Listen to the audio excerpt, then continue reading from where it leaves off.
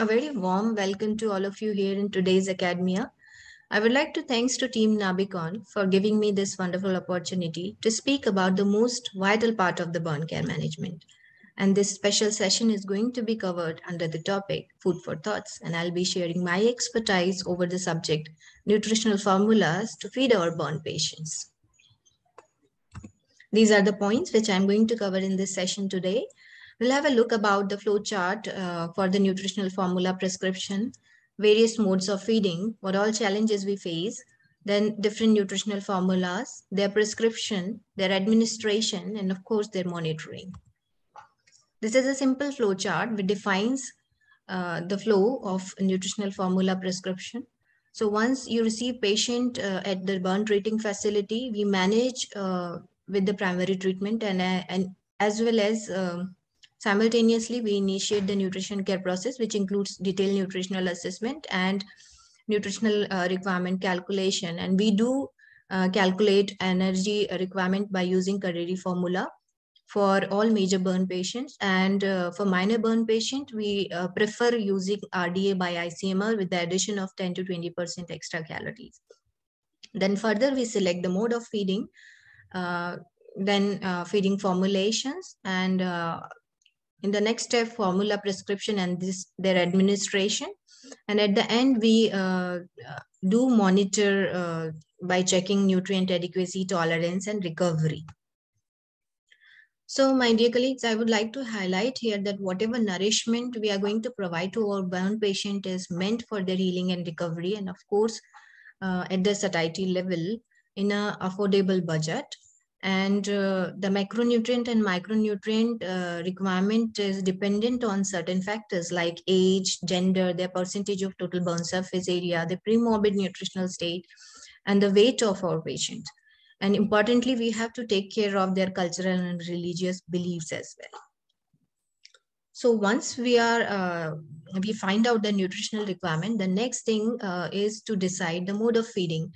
And these are the various modes of feeding, but of course, oral is the best preferred mode of feeding. And by using this mode, we reduces certain complications associated with the lines. But what happens in some clinical conditions when we do not feed our patients through the oral route or oral alone, then we shift our patient to the enteral feeds.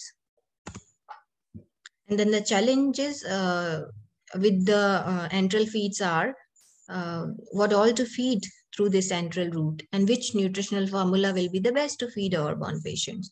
So the answer is the nutritional formula should be patient specific and it should be in the liquid form. The basic nutritional science suggests to use polymeric formulas which are dense in the nutrients and in a balanced proportion.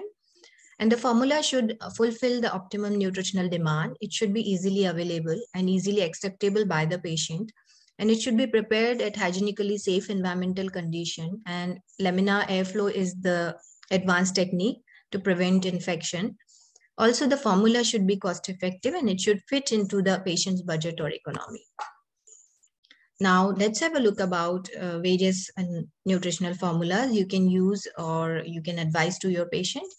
So the first is through the natural dietary sources, which are prepared in the kitchen by using natural food items available locally and seasonally. These are easily available, easily acceptable by the patients also. And also these are the cost-effective formulas.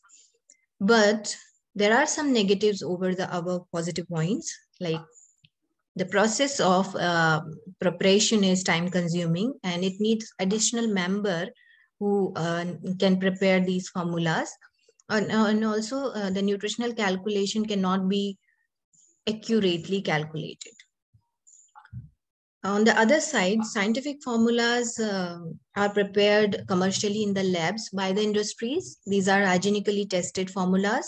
Nutrient calculation can be very exact, accurate, and easy to find out with these formula preparations.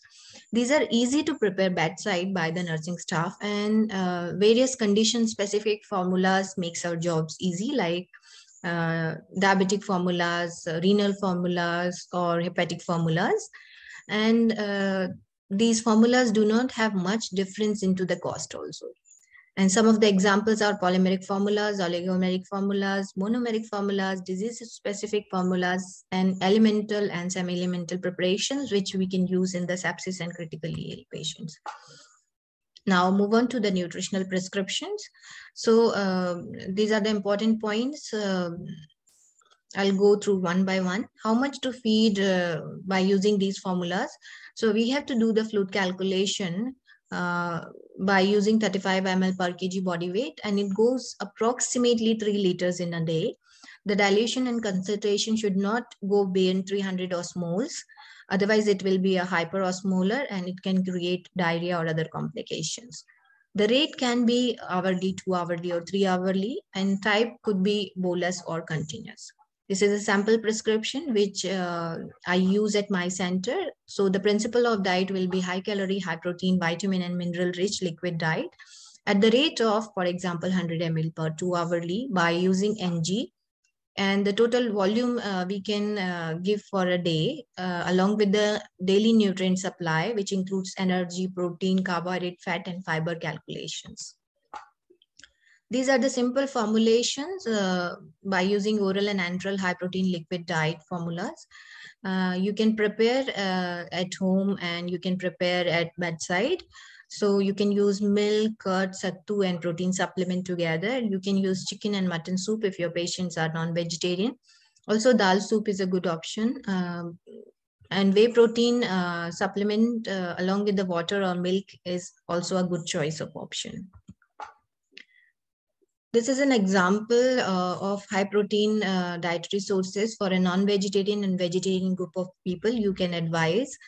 And further, we'll have a look about the preparation of liquid feeds and their administration.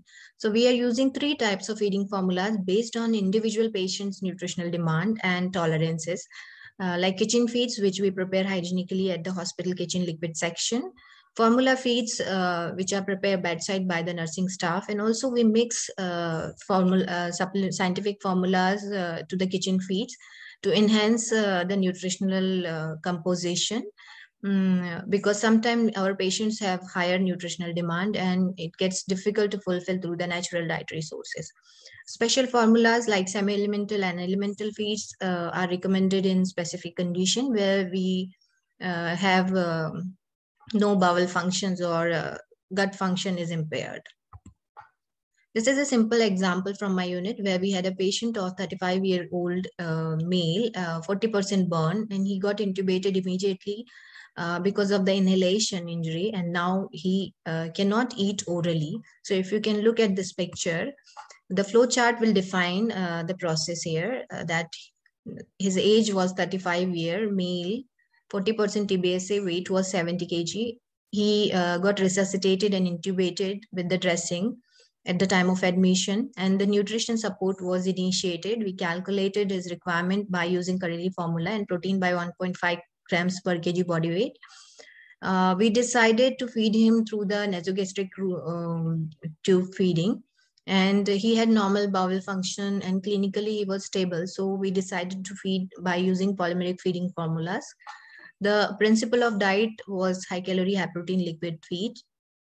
And we started with the slow volume, 100 ml per 2 hourly, and then we increased up to 300 ml 2 hourly. We propped up this patient to 45-degree position and we checked his tolerance and GRVs.